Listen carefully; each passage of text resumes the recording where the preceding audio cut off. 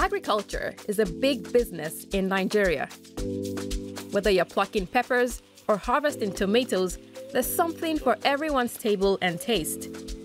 But farming is also cool and becoming tech-savvy. Now, you can even manage acres of land using nothing but your mobile phone. And Rebecca Amoo is the brains behind the operation. Initially, our focus was just to curb hunger and ensure people could afford their basic needs for their home. But currently, we have all class of people wanting to be a part of the Farm from Your Phone programs. Currently, we have over 10,000 subscribers. Rebecca is actually a computer science graduate. She wanted to find a technological solution to farming inefficiencies after seeing her mother and other farmers battle for many years. She originally founded Ray and Mo Farms in 2016 to solve the post-harvest waste problem. But during COVID, she witnessed many Nigerians struggling to buy food. The Farm from Your Phone program was launched during the first outbreak of the COVID-19 pandemic. It was created to spur youth interest in agriculture and to also create empowerment for the masses, especially the youth, and ensuring that they earn residual income from the comfort of their funds.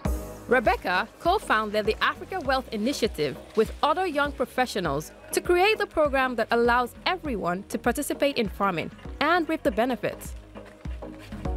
I put in because my money can actually work for me, having a reliable team do something and I get benefit out of it, which was lovely. I subscribed to Farm from Your Phone because it is actually a side hustle for me. I can easily farm on my phone instead of going to farm to run things. And then I'm getting my income on it. So it's so beneficial. The market for remote farming is booming. And Rebecca is making sure that quality control is her top priority. For instance, she and her team are keeping the use of pesticides to a minimum. We carry out soil analysis, water analysis. We study prevalence pests around and the climate condition of the place. That helps us understand the balance that exists in that environment already.